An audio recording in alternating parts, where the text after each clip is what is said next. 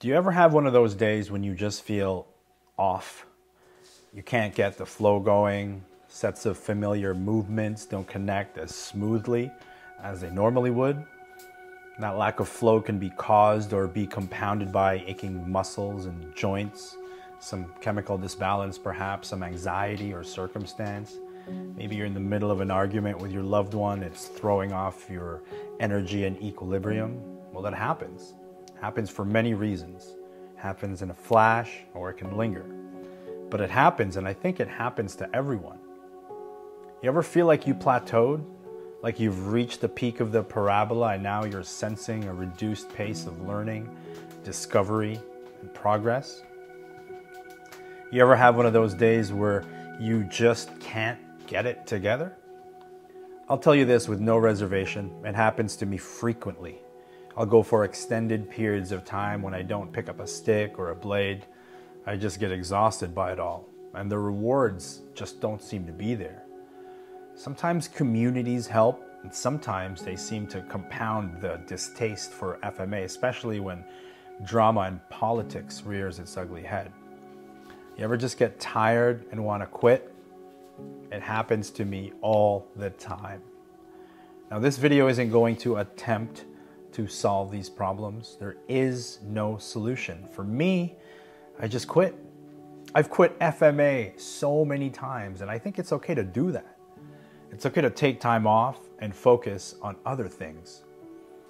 Now, I know this may be more difficult if you've committed X amount of time to some FMA contract that binds you to monthly payments or something like that. It's got to be even tougher if you're the group leader or instructor. There's so much pressure on you, and I feel that. I know you want to quit and take some time off, but maybe you can't because folks are relying on you. Now, I haven't got the answers for that. Maybe empower your students and cultivate a group that can operate without you. That might help the next time you feel like you need some space from this thing.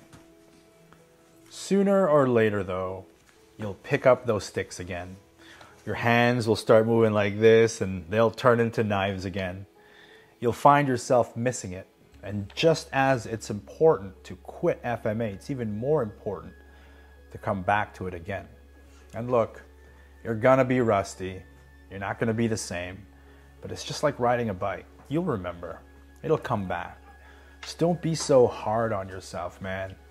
You know, shed those unrealistic expectations and just enjoy being with FMA. Get back to your roots, get back to playing. Rediscover what it was about this art that makes us feel young, that makes us feel like warriors. The things that connect us to this flow. Sometimes it's beyond our control and you just have to wait until the next wave arrives. Until then, don't let FMA burden you. Don't let it stress you out. Don't let these sails become anchors when the weather calls us to calmer shores or different ports. Or heck, sometimes we just need to jump overboard and abandon ship. As I begin to mature in this art, I often feel like there's a target on my back. Like everyone wants a shot at proving themselves against me or something like that. I have to remember that it's cool, man. We can go. I ain't flying no one's banner. There's no pressure on me. And I think that might have something to do with my evolution and growth within this art. I'm free. I am absolutely free. And it's that freedom that allows me to come and go as I please. It's what relieves the pressure. It's what dissolves expectation and allows me to just continue to explore and test myself whenever I want to or not. So yo, if you're feeling a little off, quit FMA. Just stop. If it's causing you more harm than good, take a break. Go find something else to do. Reset, recover, refresh. You see, FMA is changing these days. The community is global and there are plenty of families, plenty of tribes, plenty of schools, plenty of communities to come home to. It'll be here when you're ready. Until next time, my name is Paulo Rubio. I hope this video was meaningful or helpful or inspiring to you. If you found it useful, please consider subscribing to the channel and hitting that like button to make sure that the YouTube algorithm understands that we're out here trying to build that Filipino martial arts community, and hopefully they'll dish out this content to other Filipino martial artists who might have needed to hear, this video. Thank you guys very much. Again, my name is Paulo Rubio, aka GN. Peace out until next time.